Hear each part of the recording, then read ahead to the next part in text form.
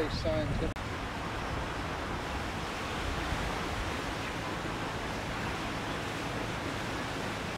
When we were out doing our research in February, and obviously we see the normal 5 sort of things, the bottles, the polystyrene, the lighters, the cutlery, the straws and things like that, we suddenly started noticing all these single-use masks, the face masks.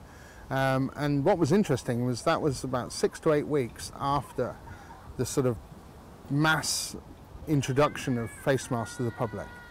What I will be waiting to see is when we get a dead porpoise or dolphin wash up with masks inside their stomach. That's one of the fears I do have.